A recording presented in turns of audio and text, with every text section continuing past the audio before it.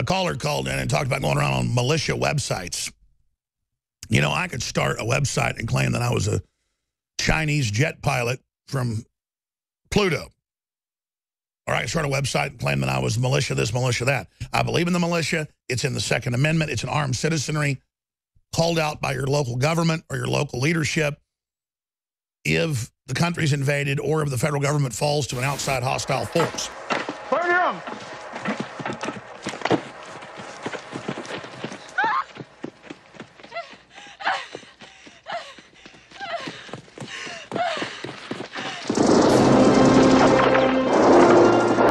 You've got the states and counties and cities organizing against globalism right now. You've got countries organizing against it, and our movement is popular. This is why Europe doesn't work. This is why we have populism, because Europe is weak with populism. The globalists are going to try to brand it as extreme, racist, or basically outsider. Most Western nations have their own Trump, a racist, xenophobic, Islamophobic demagogue appealing to a mix of nationalist nostalgia, patriotic myth, class grievance and economic insecurity. In France, there's Marine Le Pen. In Hungary, Viktor Orban. In the Netherlands, Geert Wilders. The True Finns in Finland and UKIP in the UK, to name but a few. What Senator Reid may call domestic terrorists, I call patriots. We have a very different view. And I said, and these people think they're patriots, they're not. I use that word typically. If they're patriots, we're in big trouble. It's been the left historically wanting to bring down the country and then bring in a multinational force from communist and socialist nations to suppress us. Loretta Lynch tried to do that just about a year ago with the Strong Cities Initiative to bring in the UN. Attorney General Lynch, basking in New World Order arrogance, bypassed the American people, bringing together a vile congregation to the Islamic High Council, the United Nations. This global police force was dreamed up by professors in the halls of Oxford and spearheaded by the New World Order think tank, the Institute of Strategic Dialogue, now launched as of September 29th, 2015 by our traitorous government. It is described on the Strong Cities Network website as a global network of local authorities united in building resilience to prevent violent extremism. An international steering committee of cities and local authorities selected from different regions across the globe. So they're trying to cause a civil war, civil unrest. Then if things break down and get really bad, they have now said in Atlantic Monthly, they're going to overthrow Trump, claiming he's a Russian agent.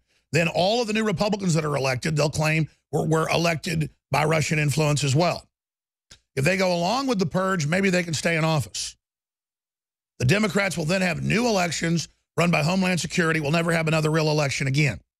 They will then claim everyone resisting this takeover is a Russian agent. So, of course, they're going to have the websites and the groups and the organizations. That's a false flag. Just like Trump knew when the Jewish centers were being attacked, he said it's probably a false flag. Turned out it was a false flag.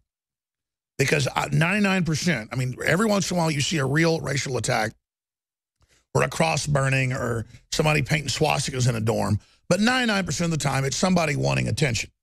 I've studied history. I know who their tacticians are. I know their plans. And that's why I've said they're going to try to kill the president, overthrow the president, whatever they can, cause a civil war, be violent, blame it on us, and then claim if we resist them, we're with Putin. The trainers that train the Soros anarchists, the middle of June, the trainers that train these trainers that go out through the country and train these people are fixing, they're changing them over, Alex. But they're going to protest and riot, but they're going to claim they're us. The dollar's going to tank. Inflation is going to run out of control. I agree.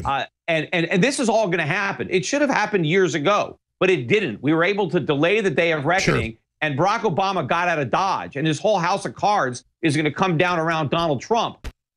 And so, yes, of course, that's what we've been hearing, that if there's a civil war, there'll be Russian air cover.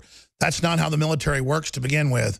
It's whoever gets control of the National Security Council and the launch codes and the nuclear weapons, and then whoever gives orders to the submarines and ships, and do they follow those orders?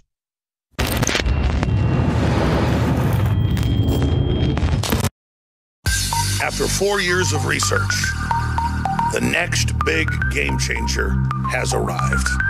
Z-Shield, toxic metal and chemical defense support. It's made in the USA. It's filled with known compounds from nature that are absolutely associated with detoxifying the body, and it supports the InfoWar. It is a classical 360 win. We're changing the world. Now it's time to change our bodies with Z-Shield at InfoWarsLife.com.